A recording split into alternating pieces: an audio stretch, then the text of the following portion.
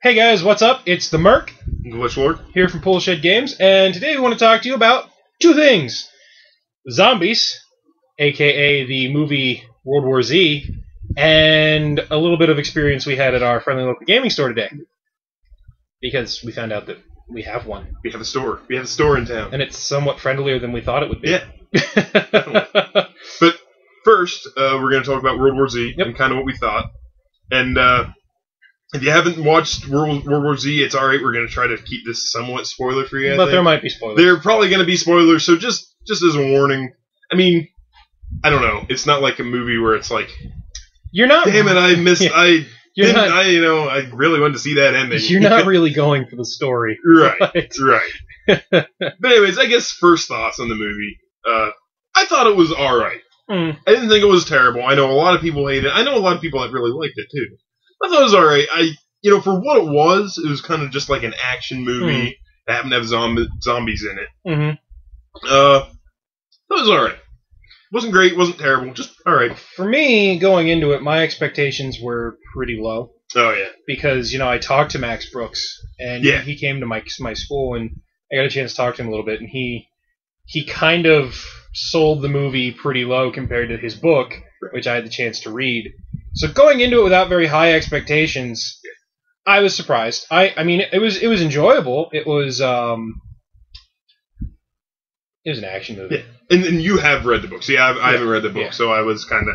And, but from hearing what you were saying about the book, I was kind of like, well, this might not be so good. But I kind of had low expectations also. But I don't know. Sometimes with a movie like World War Z, having low expectations is better than being really excited and having huge expectations, because then you're not disappointed. Right. Kind of, as a kind of an example, I know I'm personally kind of excited to go see Pacific Rim. Yeah, I definitely am too. And if it sucks, I'm going to be like, really disappointed. From what I've heard, though, that movie's pretty awesome. Yeah. But anyways, that's beside the point. That'll be the next movie review, probably. Yeah. But also with movies like World War Z, I think it's important to separate the book from the novel. Yeah, you do have to divorce the book from the movie. Yeah. Very few movies that are based on books stay true to the book. Right. I mean, even like Lord of the Rings, that went astray from the book at several points, but it's still a great movie. Oh yeah. You just have to be able to go like, okay, this is Lord of the Rings the movie, this is Lord of the Rings the book, and same with TV shows like Game of Thrones. I mean, even though they're really, really close to like what the book is, there's still little things where you just have to be able to go, okay, this is the show. Just separate the two and deal with it. But I will say that like the action scenes were good. I mean, they were really good. Yeah, definitely. Like the scene when the bus flips over. It's not in America. I thought when they were showing the preview, I was like, "Oh, that happens in America." No, that's not in America. It's in another country, which I don't know if we should talk about what other country that's in, because I don't want to spoil things for our viewers. I'll say like some of the pros. I thought the action scenes were really good.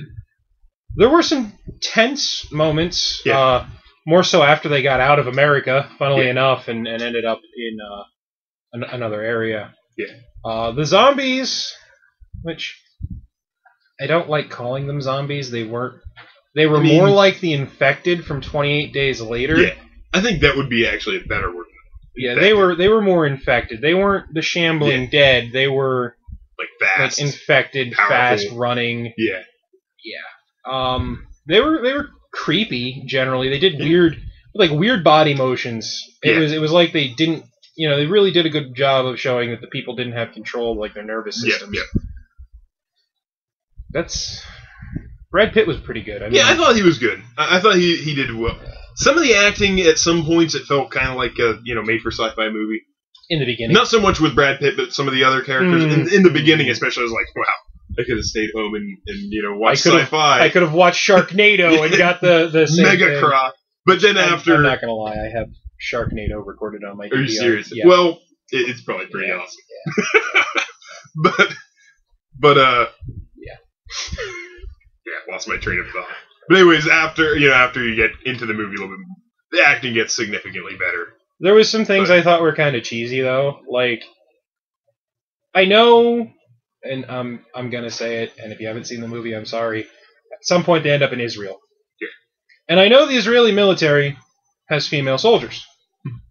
And I don't know if the director of the movie was trying to make some kind of a point about women in the military, or if he just wanted to get some good-looking girls in uniform to stand around Brad Pitt. But it seemed kind of funny that the entire security detail protecting Brad Pitt and the other person he was with in that part of the movie, all female. Yeah. Which, I mean, there's nothing wrong with that, of course. No, but it's kind of but things it was just a little weird. It was... Is the Israeli army completely comprised of women? Yeah, it was I don't know. It was something... I know what you mean. And the other thing, again, with the Israel thing, was they built walls around the city. That's a huge spoiler, I guess. If you haven't seen the movie. But they built walls. And actually... Like, from 30 seconds ago until I'm done talking about this, it is just one giant spoiler. Yeah. But it was one of my biggest problems with the movie, so I have to talk about it. They build walls around all of, Jerusalem. Yes. They walled off Jerusalem. And it was a pretty cool look. Yeah. But here's the thing. They didn't put lookout towers or cameras or anything on the walls so that they could see what was going on the other side of the walls. Yeah. And even if they did, nobody was monitoring those cameras or anything. Yeah. You know what I mean? It was like, there may have been stuff there, but nobody was... Personally, you would think, if you're going to build a giant wall around your town or city to keep you safe, you're going to have battlements on the wall to fight from in case... I don't know, the zombies decide to be like the bugs from Starship Troopers, make a wall of bodies and climb up your wall. Yeah. It didn't work out well. That was a pretty huge problem I had. And the whole reason that happened, which, I mean, this is still spoiler zone, is because there was singing going on inside. Which, I mean, it was kind of a moment, it was like, oh, they're going to make it, they're singing. Mm-hmm. And it's like, wait a minute. The singing is attracting the zombies who are attracted to sound. Yep. And, they don't respond until the zombies are, like, over the wall. Which, so they had to know they were coming. There was helicopters all over the place. There had to have been somebody who was, like, just watching the zombies, like, oh, somebody was watching adult entertainment instead of watching those camera monitors. And he looked at oh my god, what's going on? He got caught with his pants down, literally. Yeah. But that was probably one of the biggest things in the movie. But yeah, those probably 2 minutes are the biggest spoiler we're going to give for the movie. I would get into the ending, but I don't want to get into spoilers. The only thing I'm going to say about the ending was decent. Is it to me, it felt kind of like they had a whole big budget. Yeah. And they did all these cool things with the budget, like the cool walls around Jerusalem and... the cities being overrun and the cool scenes of like the fleets at sea. Yeah. And then it's like they got to the end of the movie and they're like, oh shit. We spent all our money on CGI and things, and this little story thread, this seed of a story that we gave you right here at the end, we can't really follow up on that, so it's over.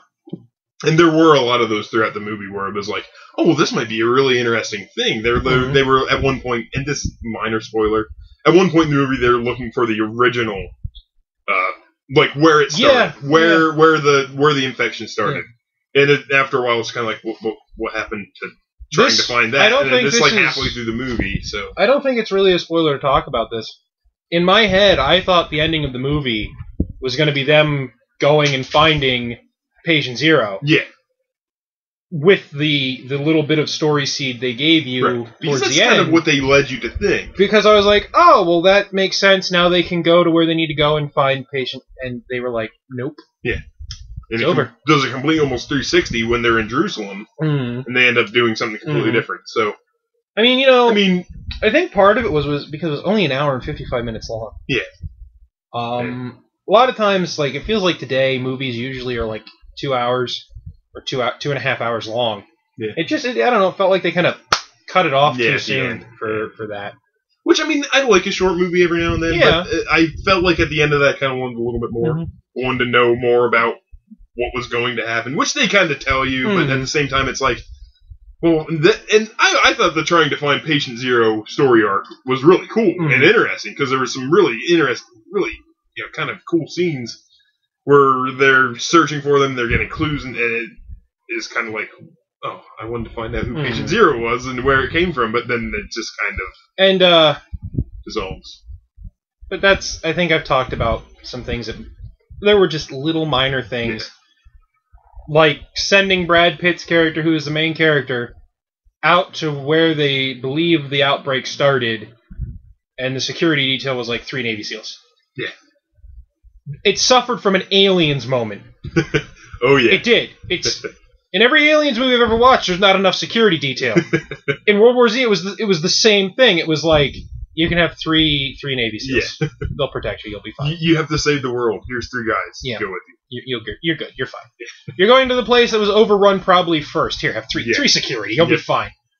But overall, I would say, it's a good summer action movie. Yeah. It was fun enough to just kind of like sit in the theater and be like, ooh. And I will say it was a pretty good theater movie. Yeah. I don't know what I think of it like on a DVD. If you had a decent sized screen, it might still be alright, but it was pretty decent. It's not like Cloverfield, where if you didn't see that in theaters, it not worth seeing. Because you remember Cloverfield? Oh, yeah, it was an experience in the theaters. Yep. And then I have it on DVD, and it's just like, eh. Yeah, it's kind of like I forget the name of the movie, but the one where it's the one girl and they're in like an office building and it's zombies.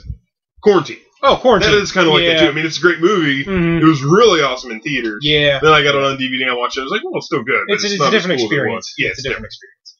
But yeah, I'd give it probably if I had to go on a scale of like 1 to 10, I'd say maybe like a 7.5. Yeah, that's about what I was going for, like a 7. Because like they did sort of abandon some characters and like that group of military.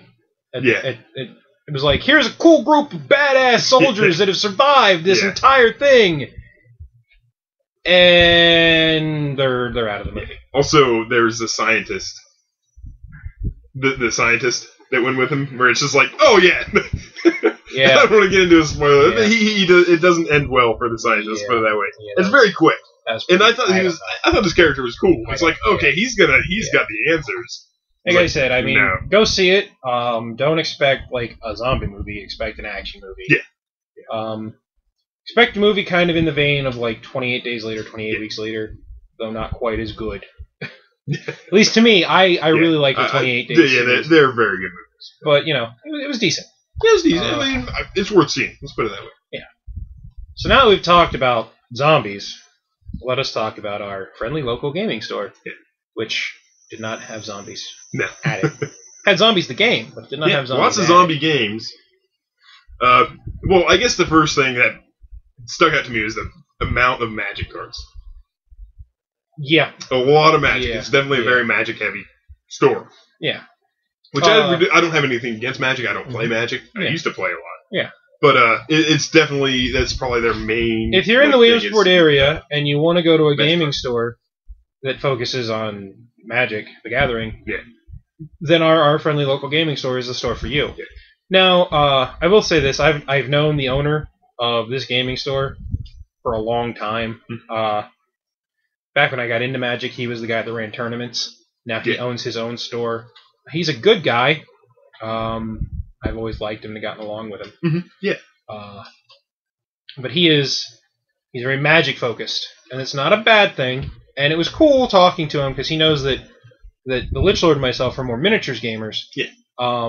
He said that Thursday nights at the shop are kind of like miniatures gaming night where they do 40K. He said some War Machine, BattleTech, which I know some people don't even know what BattleTech is because it doesn't really sell much anymore. Yeah. But we were saying kind of, we've gotten out of 40K. We kind of play War Machine and Hordes and some other games. And the thing I will say that was kind of cool is he said, if you want to come down and teach guys how to play a game or help them learn War Machine and Hordes because I guess they haven't been playing very long, he kind of encouraged that. Right. Which it's kind of a step it's a good step in a direction that I like. Yeah. I thought that was I think it's cool. I mean, when it comes to new games, I think there are a lot of really great games out there that people don't know about. So I mean, to be able to go down and teach somebody a really great game like Dystopian Legions or like Infinity. Or, I mean, even if it's just War Machine, which War Machine and Hordes is awesome, too. I'd love to teach, get playing with a bigger group and stuff. I mean, we play with our gaming group up here at the Pool Shed every now and then. But it'd be nice to have, a day where it was just, okay, we're going to play miniatures. Because a lot of times in the group, we play, role-playing and stuff like that, or board games. And we don't always do a lot of miniature gaming, but that would be nice to be able to do that. The other thing that's kind of cool is the owner, Eric. He runs like a farmer's market stand too, and he sells some like canned peppers and like pickles and things, which I haven't tried them. I've heard they're really good, and I thought that was kind of just cool because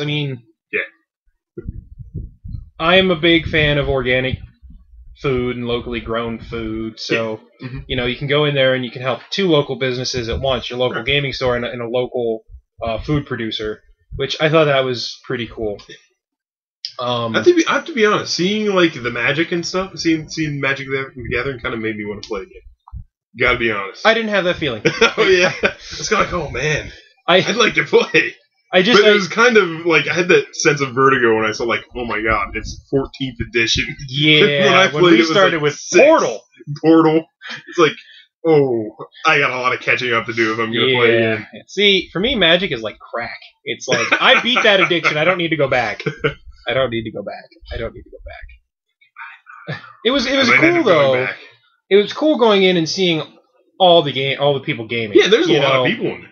We went to some other stores that started, and it was just dead. It was like a Friday night, and it was But it was great. There was a lot of people there, and they all seemed relatively happy. Yeah, The another cool thing was he kind of said that the area we were in wasn't the only area he had for gaming. I guess he said he had like another room for to expand into miniatures gaming, and he said he even had like another room that was kind of a more private room for people that wanted to do like role-playing game sessions and things like that, which I thought that was a really cool idea. He carries basically, like your standard stuff. He focuses on Magic. Yeah. He's always has. It's his thing. Nothing wrong with it. It's just it's what he likes and it's what he focuses on. He has a pretty good selection of 40K. Yep. And fantasy. Some fantasy. Yeah. He had some new releases there, like the Wraith Knight, pretty much all the new 40K codexes. He only had the new High Elf Codex for fantasy. Yeah. Army book, not codex. Yeah. But he had War Machine and Horde stuff there, which was kind of a smaller selection. But I have a feeling that if we started playing and there was more of a crowd that played, he'd probably stock more. I think the biggest thing is, and he also mentioned, which I know not only from talking to him, but from being a big buyer at the War, buying a lot of my stuff at the War store, and back when the gaming store was up at Mansfield, where I go to school. Sometimes stockists have a hard time keeping privateer press products in stock. Yeah. They have a hard time sometimes restocking people. Yep. So it's not always the gaming store's fault. Yeah, definitely not. Other than that, there's a lot of board games, which I thought that was cool. And the board games run the gambit from in production to games that are out of production. There was even might not have even heard before. There's like a French version of Civilization. I was like, what is this? I mean, we'll probably never play it, but it's awesome that it's there. My French is weak, so I knew enough to go, that is in French, but that was about it. I couldn't really read anything else. Yeah, I thought that was really cool. They had a ton of board games. And there's he had older miniatures there. Actually had 2 shelves of Starship Troopers. He had the base game, plus 2 shelves of Starship Troopers minis, which we all know that game is dead and gone. Yeah, well, I was surprised. It's Starship Troopers, but it was an interesting experience to go down there. I'm kind of torn between now trying to support my friendly local gaming store and continuing to buy online. Yeah. Namely because I'm a poor college kid and I get the discount, and I know that I won't get that at the friendly local gaming store. I'll probably still buy the majority of my stuff from the War Store, but it's always nice to go in, see something. It's like, oh, I've been wanting that. The impulse buy. You get the impulse buy. Yeah. I like that though, because if you go online, you know what you want, you know what you're gonna get. But if you go to a store and you just see something that's like, oh, that's awesome, you might just get it and you might really like it. So. And the other thing I will say is I would much prefer to get my army books and my rule books at a friendly local gaming store. Because I can get them quicker, and I can read through them and decide what I want to do. Right. I don't have to. It's always nice to be able to see a book before too, because sometimes there are some companies that have really kind of low quality, books in general. So I mean, if you've been thinking about getting some kind of off the wall game, and you're at a store and you see a book, you can flip through the book, you can see what it's all about before you make that purchase. And I think that this time around he's only had this store open for a year? Yeah, I think so. Or a little over. Yeah. It might be a few years. I don't know entirely. But it feels like there might be room to expand and room for more stock, more product. Yep.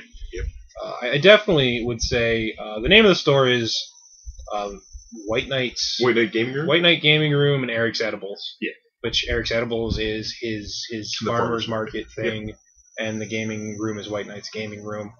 I would definitely say if you're in the Williamsport area, go check it out. Check it out. It's at the Pajama Factory, which is on Rose Street. Yep. Rose Street. It's a big kind of old factory. Yeah, it used to be a factory that they converted into a lot of different stores and stuff. It's a nice little store. It is a nice little store. They have a lot of different kind of stuff going on there. It's pretty cool. Might be better served going in the winter. Yeah, it was a little warm in there. It was a little warm in there. But we're in a heat wave, too. But it is ridiculously hot here in Pennsylvania at this point in time. Which, I mean, if we have viewers in, the Southwest or something, they're if you're out there in, the Midwest where it's, in the hundreds, you're laughing at us for saying it's a heat wave. I live in Arizona. You're dealing with cold weather up there. It was 98 today. Yeah. Maybe 100. It was hot. Let's put it that way. And, if you're used to 100 being your normal temperature, you're calling us a bunch of sissies. Yeah. It's used to 80. Yeah, when you're used to 80, 85. But yeah, I mean, like I said, if you're in the Williamsport area or the Pennsylvania area, really, Williamsport, kind of central Pennsylvania. Yeah. I think the closest other gaming stores I know of, there's one in Athens. Yeah. Which is Fat Man Comics, I believe is the name. Yep. There used to be one in Altoona. I don't know if it's still there. I don't remember the name of that store. Okay. Remember we went up there with oh yeah. The guy had really awesome handlebar mustache beard thing, mutton chops. That's what I was thinking of. He had really awesome mutton chops. And those are the only other two. Well, no, wait. I think those are the only other two I can think of off the top of my head. I know of at least. There may be more. There might be more. Yeah. But White Knight Gaming Room and Eric's Edibles in Williamsport, Pennsylvania, on Rose Street. Check it out. Pretty awesome. Pretty cool shop, and Eric's a pretty good guy. Yeah, like I said, I've known him for a while. He's a nice guy. Yep, we talked to him for a while. It's always nice when you can go in to a store and somebody talks to you. I mean, he's known me long enough that he knows my dad because my dad played Magic when at the tournaments he used to run, and he remembered my dad and he asked me how my dad was doing. So it is nice. It's definitely a local business. The guy remembers you and talks to you. Yep. So that's kind of our take on the friendly local gaming store we have here, and our take on World War Z. Yeah. I think that's probably going to wrap up this video. I have set up a bunch of terrain on the other side of this table. We are going to do it. We are going to play Infinity. We have yet to play. I have the quick start rules on the table. It is going to be Nomads versus Ariadna. Even though I want to use my Painted Aleph, I'm going to use Nomads instead because I think it'll be more fair. We're gonna go do that. So hopefully you guys like the video.